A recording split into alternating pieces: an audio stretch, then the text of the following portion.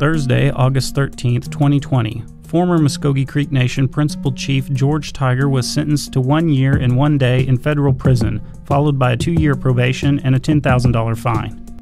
On September 13, 2019, Mr. Tiger pled guilty to 1 count of bribery concerning programs receiving federal funds, as part of a plea agreement with the United States Attorney's Office for the Eastern District of Oklahoma. In the agreement, Tiger outlines how, as the chairman of the Alabama-Coushatta Economic Development Authority Board, he accepted payments totaling $61,900 from Aaron Terry.